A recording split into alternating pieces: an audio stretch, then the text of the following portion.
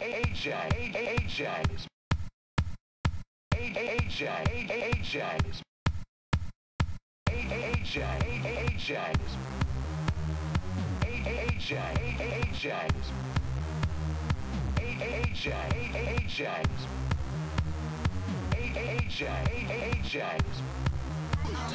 Hi, my name's Ajax, dance legend.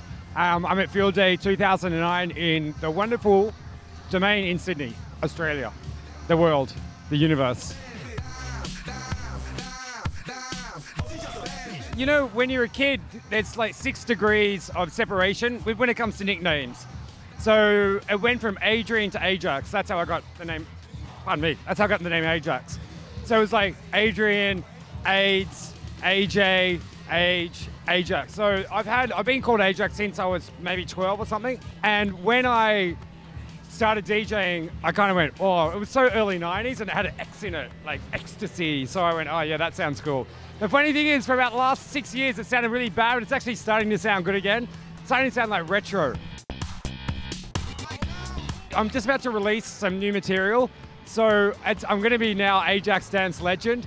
And even though I'm a wanker, it's meant to be a bit of a piss take on the whole 90s thing about dance mania, but also the way Australians say legend. Hey mate, you're a fucking legend, you know, that kind of thing. So it's an Australian play on a 90s UK house thing.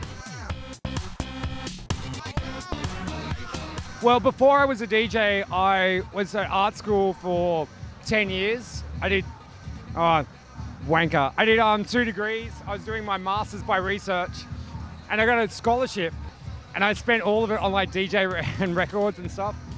And then I actually dropped out halfway through my master's by research, and they wanted me to pay it back, and I was like, oh, I'm sorry, but I've used that money and spent it on records. And they thought it was like an arty thing to do at the time in the mid-90s. There weren't that many DJs.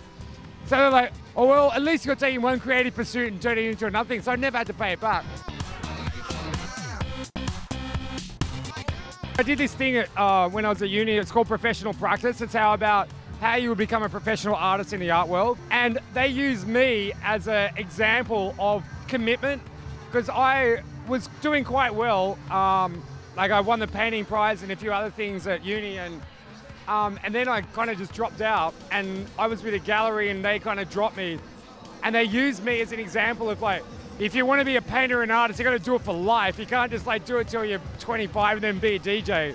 But you know, half the reason why I dropped out is because I found art philosophically so empty. It was so academic and so theory-based, and DJ is the complete opposite. It's so dumb and like, and just, I'm gonna party.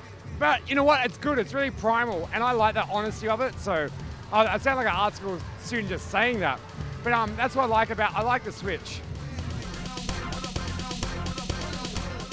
On my 18th birthday, which is quite a long time ago, I'm not going to say my age, but I'd never heard dance music before. It was all rock and roll and grunge, and I had a party, and this girl came into my house in Narrabeen, and she put on Pump Up the Jam. And I was like, what the hell is this? I was like, and ever since then I was like hooked.